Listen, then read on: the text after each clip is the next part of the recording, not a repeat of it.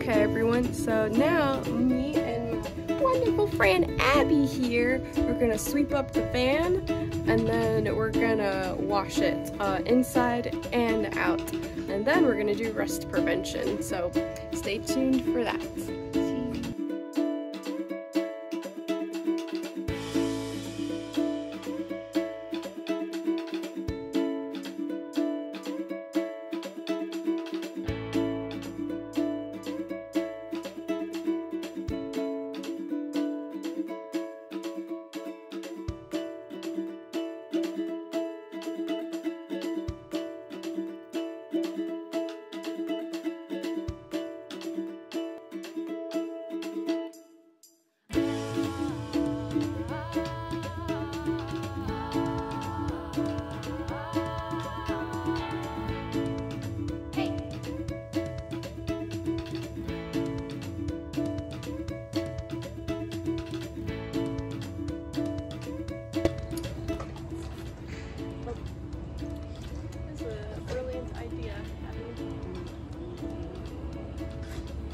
Shane and I went for a walk and we decided to add what flavor ice cream everybody would eat. Okay, what flavor ice cream would I do? You are like 2 scoops.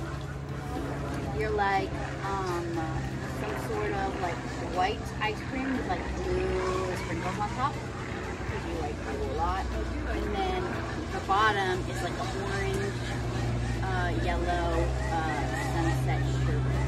Because you're very like busy. Aw, thank you, Abby. Yeah, you're welcome.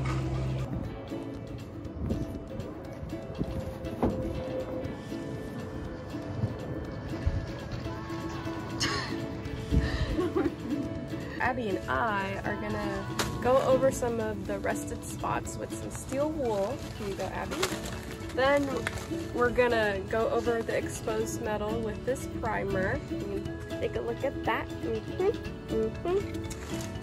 And of course, we're gonna wear masks so we don't like suffocate and die. And lastly, we're gonna go over the primer with this protective enamel. Woo! This paper. All right.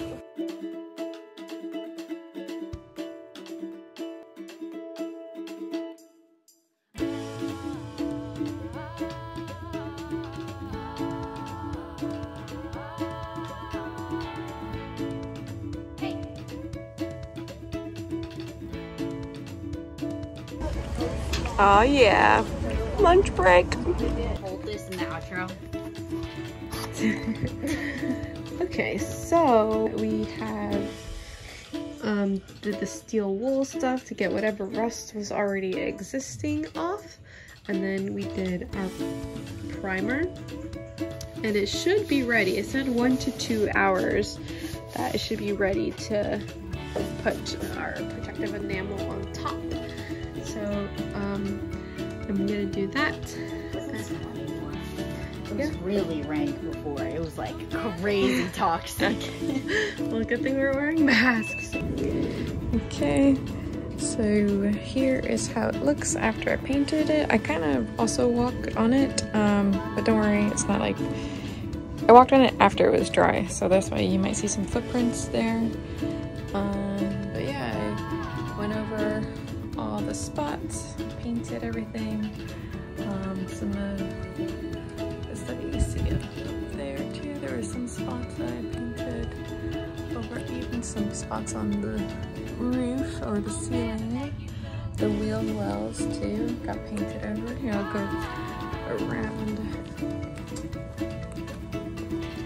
You see, I think there are some spots here.